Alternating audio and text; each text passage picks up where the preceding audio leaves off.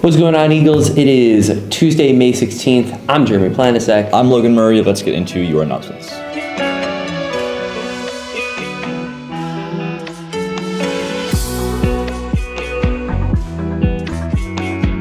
Congratulations to the boys and girls for both winning the SWC Track and Field Championship. Setting new school records in the 1600, Caitlin Reese; in the 300 hurdles, Drew Lindsay; in shot put, Luke Hamilton; in the long jump, Michael Yeager; in pole vault, Sarah Connor, who tied the 4x400 relay with Tommy Tacek, Drew Lindsay, Jacob Farnery, and Jacob Weatherspoon.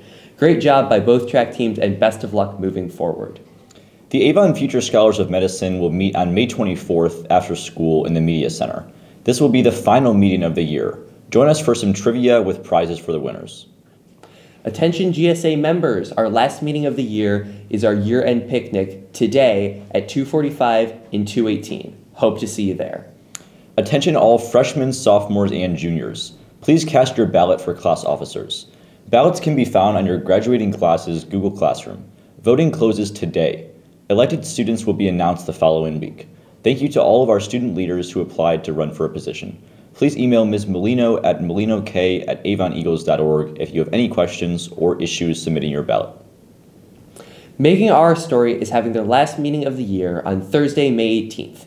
You are invited to join us as we look back at our year with a Kahoot of everything we did. Winner gets a prize. We'll also be giving a farewell to our wonderful seniors. Finally, we're hosting elections for next year's officers. We're looking for a vice president and secretary. If interested, please reach out to Mrs. Hammerly in the Media Center for more information and to apply.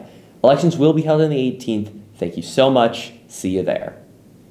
The class of 2026 is hosting an item collection drive through Friday, May 19th for the Genesis House, the Domestic Violence Center of Lorain County.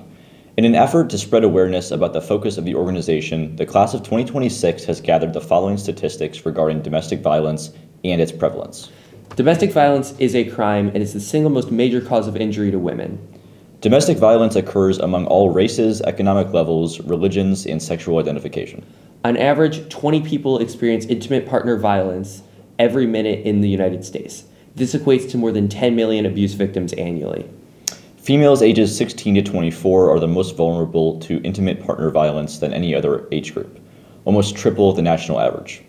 1 in 4 women and 1 in 9 men experience severe intimate partner physical violence. A box for donations is set up within the Commons. Please see the flyers around the school and in the Commons for a detailed list of items being requested for donation and for more information. Any donation helps. Auditions for the Avon High School a cappella groups are coming on May 22nd and 24th. Interested in trying out? Please scan the QR code to access the audition form and sign up for an audition time on the choir room door. Questions? See Mr. Morsenko.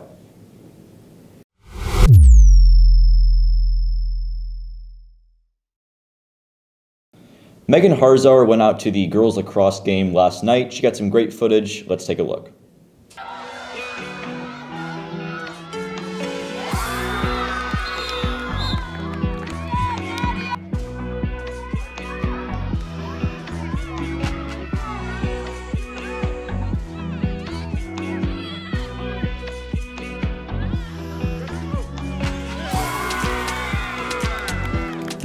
Alright, Eagles, that is everything for today. Make sure to tune in to ENN tomorrow for Autofocus Episode 2.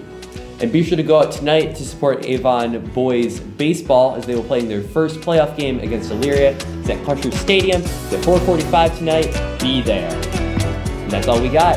See ya.